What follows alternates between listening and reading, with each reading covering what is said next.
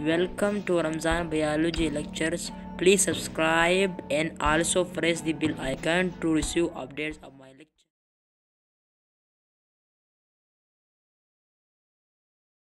Assalamu alaikum. Welcome back to Ramzan biology. So today our topic is about the electron transport chain. We have been talking about the cellular respiration, in which we in the previous lecture we studied about the aerobic respiration steps, the glycolysis and the Krebs cycle, and this is the third step of the aerobic respiration inside the eukaryotic cells. So first of all, I kindly request you that you will be greatly understand on the electron transport chain, but before that you should to completely watch my previous lecture of glycolysis and Krebs cycle, because these are stepwise aerobic respiration. So let's start. First of all, electron transport chain is the transport of electron in inner mitochondrial membrane through the cluster of protein and release ATP, a source of energy. It means that electron transport chain is the flow of electron, the motion of electron in inner mitochondrial membrane. Suppose if this is the mitochondria, suppose this is the outer membrane of mitochondria, and this is the inner membrane of the mitochondria. So this electron transport chain actually occur in this inner membrane here, this point. This is the site for the electron transport chain, and during this time there are a cluster of protein present inside this inner membrane, in which the electron jump from one protein to another and release ATP, the source of energy. Okay, and 2D, if we talk about, so 2D electron transport chain, 32 ATP is really the source of energy. And we mentioned that in aerobic respiration 2D 36 ATP energy is released. So as we in the previous lecture we said that during the glycolysis 2 ATP is released, during the Krebs cycle 2 ATP is released, so the remaining 32 is released during the electron transport chain.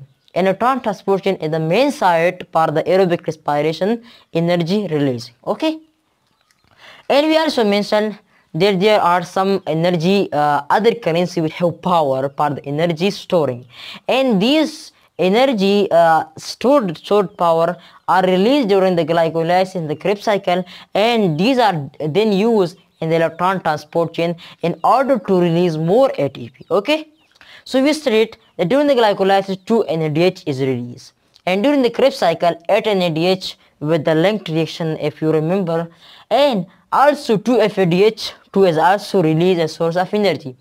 Now these three have the power for the energy storing, and these will then used in the oxidative phosphorylation. Oxidative phosphorylation means that during the electron transport chain the oxidation process occur, and during this due to which ATP is released. It is also called as the electron transport chain. Okay, now let's come to the molecules of electron transport chain, that in which what are the cluster of proteins that in which the jumping of electron occur from one to another. Okay, so there are four types of protein. Pleoprotein, FMN, pleomononucleotide, it is a type of protein. Second one is iron sulfur protein. The third one is ubiquinone. And remember, ubiquinone is not actually a protein. It is a coenzyme. We will study this later, the detail of this.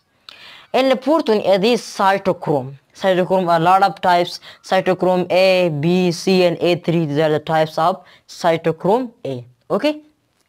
And as you mentioned, these four types, these are a lot of proteins. Okay, because there are different types of protein are present, so therefore it is very difficult to understand these. And during the electron transport chain, these are divided into complex, main big complexes, and main big complex of four. So these four molecules of electron transport chain are divided into four complex. Now we will study about the main mechanism of electron transport chain. So let's start. Now let's look at the mechanism of electron transport chain, just how really electron transport chain occur inside the cell.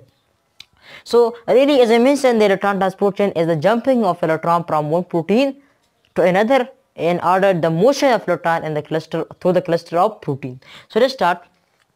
First of all, as I mentioned that protein molecules of the electron transport chain are divided into complexes. So there are 4 complexes, 1, 2, 3 and 4 complex. Okay.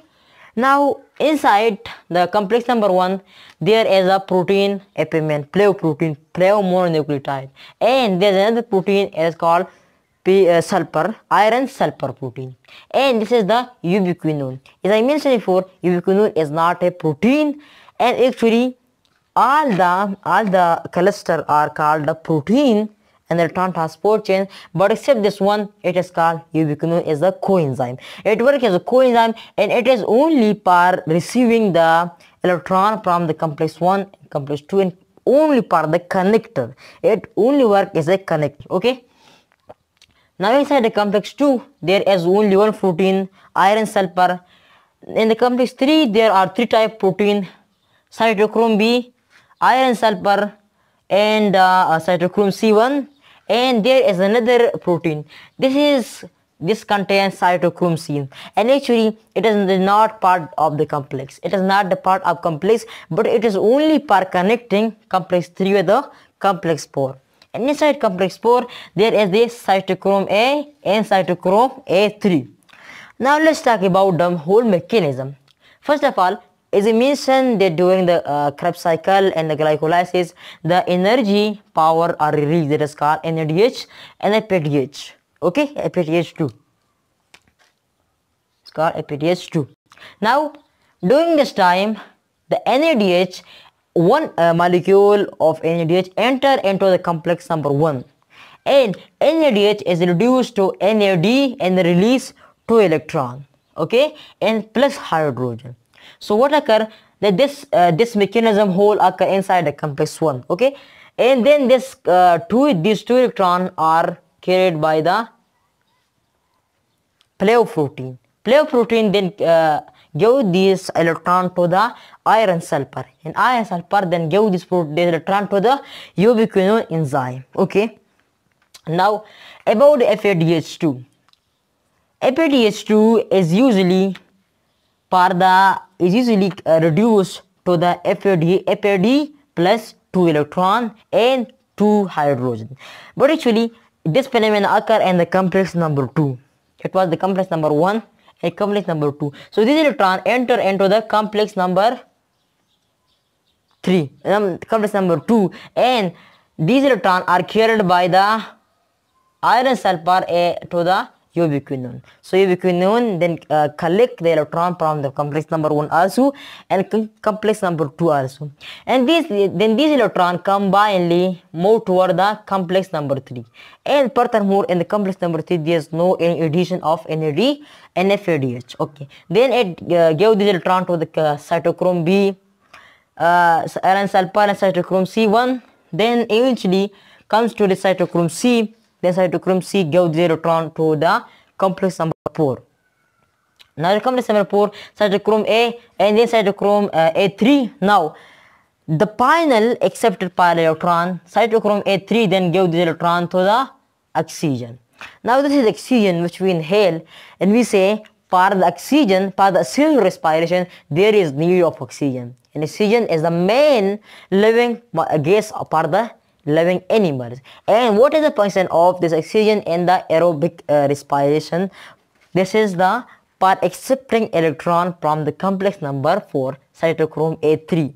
What occur? These 2 electrons are absorbed by the oxygen, gained by the oxygen. So what occur? Oxygen is reduced to like this form, that oxygen gain 2 electron. Okay, oxygen gain 2 electron.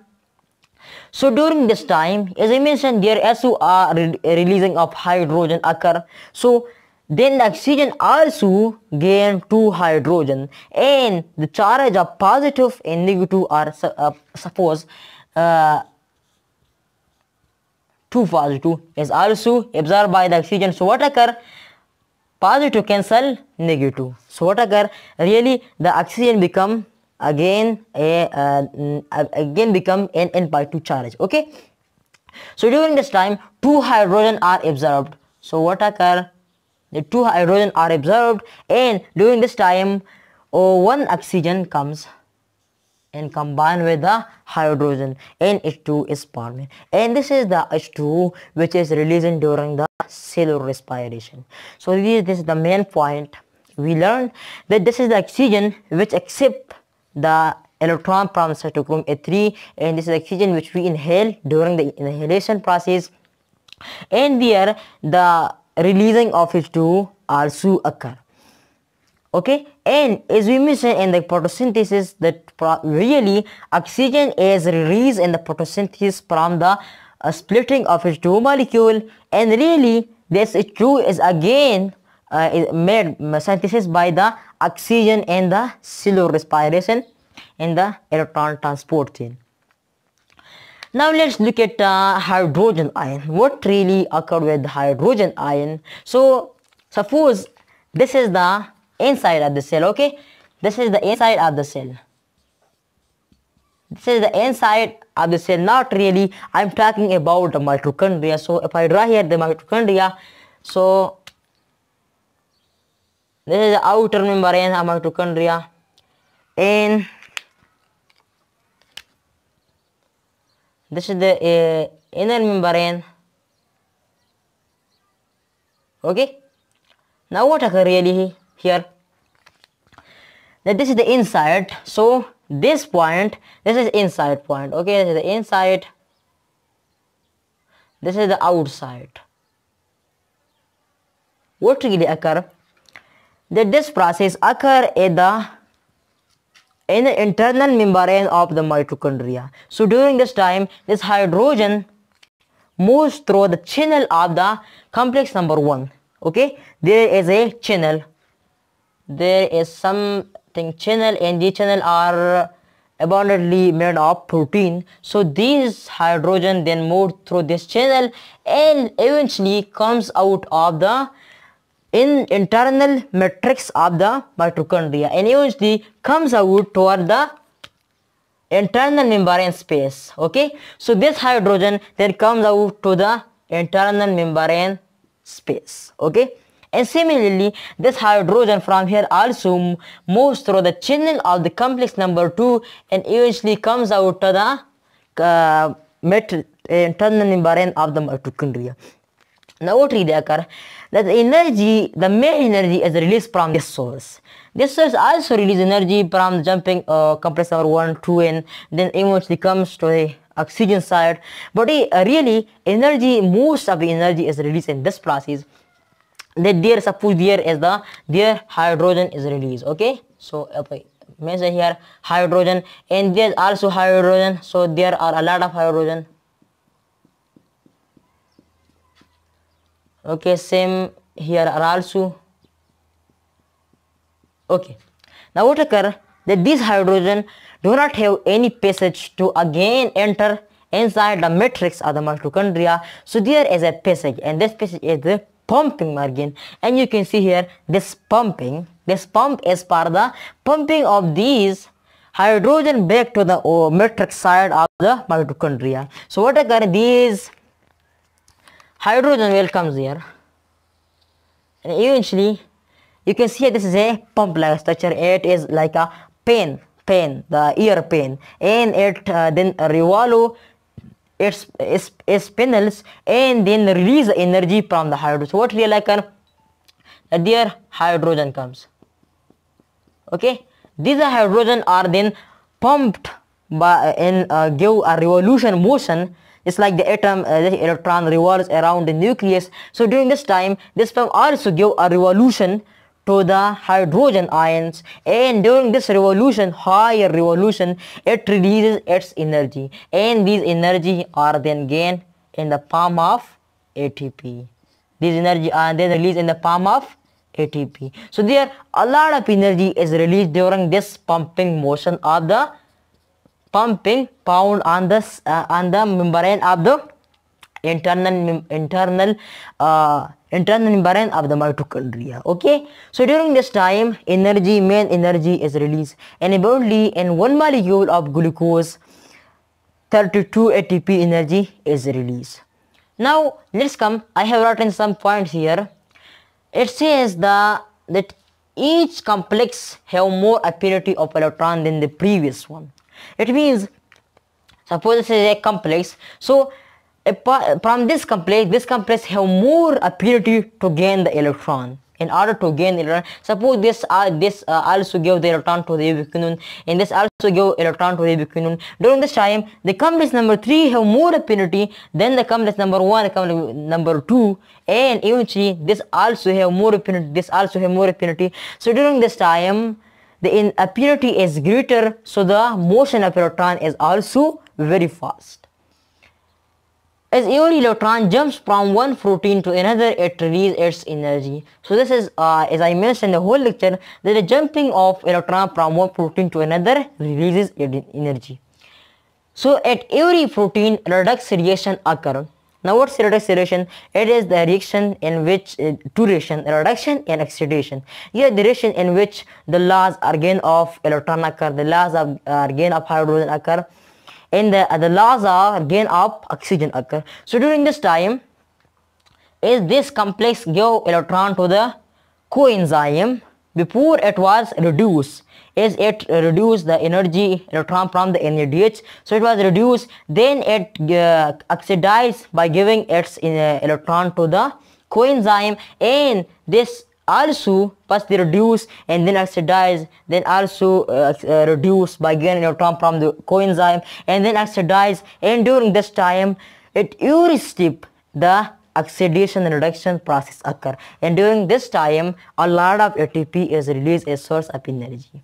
So I hope this lecture will be helpful to you, and if you have any doubt and a question in this, so you can mention in the comment, and don't forget to subscribe and share my lecture for the next upcoming lectures. See you next time.